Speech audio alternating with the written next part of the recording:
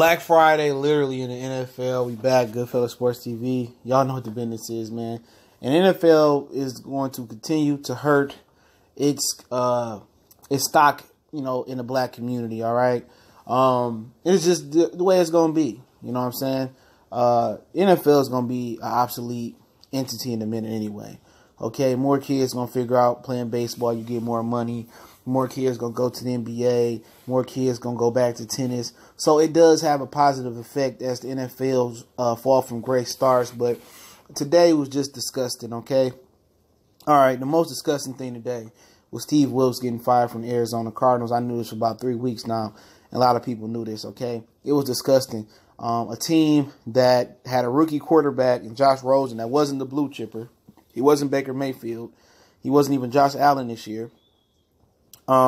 He get fired, okay? He get fired after one season, okay? They say they got the hire wrong. I mean, who's going to come there and win with Arizona, okay? Arizona had David Johnson coming off a leg injury or injury last year. I remember he got injured versus the Lions last year. I mean, you had Josh Rosen, the rookie quarterback. You had a China Dollar, Sam Bradford. I mean, you had Larry Fitzgerald and not too much more over there. The defense was okay, but at the end of the day, Steve Wilkes left the Carolina Panthers. I believe he was a D coordinator over there to come to Arizona, root his family there. And then he got to uproot his family after 1 year. I mean, come on. I mean, Matt Patricia in Detroit, if that's the case, he had a worse year than Steve Wilkes. He took a borderline playoff team at 9-7. They only finished, 6-10. You see the double standards in the NFL. Obviously, we all know the NFL is big time racist.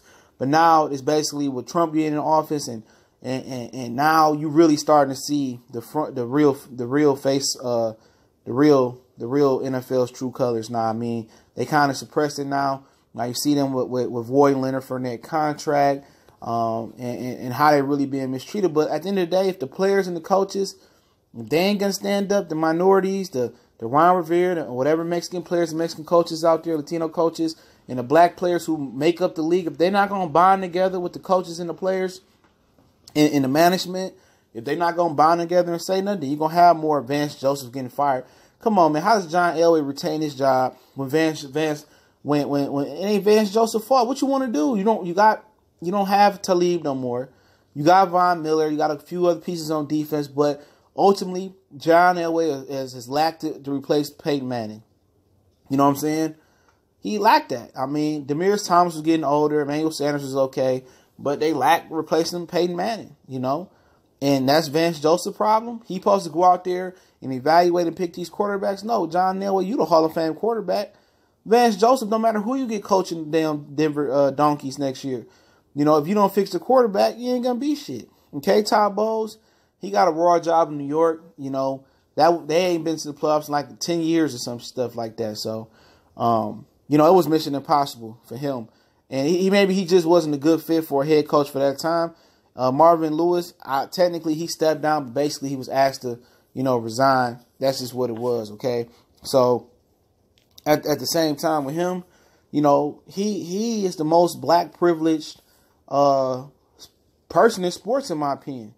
Maybe LeBron got a little bit more black privilege than he has in the last 20 years, but Marvin Lewis is the most black privileged. I rooted for Marvin Lewis to keep his job with the Cincinnati Bengals because, after all these other Caucasian coaches kept their job year in and year out, and all this other stuff, Matt Millen stayed in Detroit being the general manager. Marvin Lewis was like the fucking Martin Luther King, Malcolm X. He was an innovator. He was like Harriet Tubman for black coaches that had black privilege in the NFL. And I don't ever think you're going to see another black person in the NFL had a privilege that Marvin Lewis has. So, he's an innovator. He's a trailblazer. And we know the Cincinnati Bengal head owner Mike Brown ain't racist. But I just think Todd Bowles had a bad fit.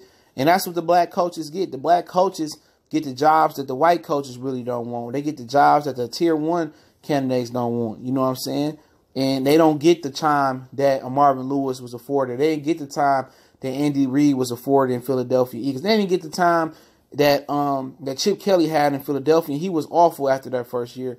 But that's what it is in the NFL until those players start to bond together and coaches and really get their rights and really let the owners in the NFL know they make the league go around. They don't keep getting stepped over. But NFL falling from grace anyway. Goodfellas Sports TV. Don't forget, we on Facebook, we on Twitter. Also, can reach out to the email if you got a business question, inquiry, sponsorship, or you got a video request. Also, can hit the subscribe button, the bell icon button. Won't miss another video. In addition to that, you can make a donation to the channel. That link's in the description. Keep looking out for us. Much blessings. Happy New Year's to everybody. Hopefully, everybody bring it in safe. Don't drink and drive. Y'all know what the business is. Goodfellas Sports TV. We gone.